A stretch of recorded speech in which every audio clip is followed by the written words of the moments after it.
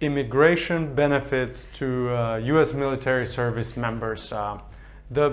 So we're going to give a general overview here, and then if you have any specific questions, feel free to call us or reach us, be in contact with us about this particular topic. But if you are in the military, you have been in the military, especially in active duty, you might be entitled to some benefits under immigration law.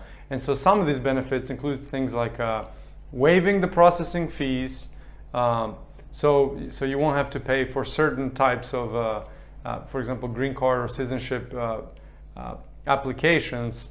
In addition to that, sometimes you might have reduction in the time frame, or at the very least, you might not need to prove that you were within the United States. For example, if you were deployed overseas, that period of time is taken into account as if you were in the United States, because technically you are deployed outside on behalf of the United States. And so there are, in addition to that, you have benefits like if you need to sponsor someone.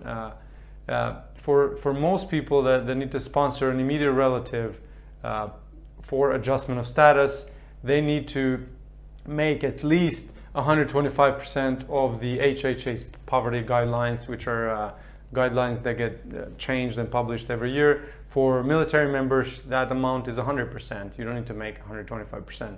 And so there are some nuances here which military members could really benefit from.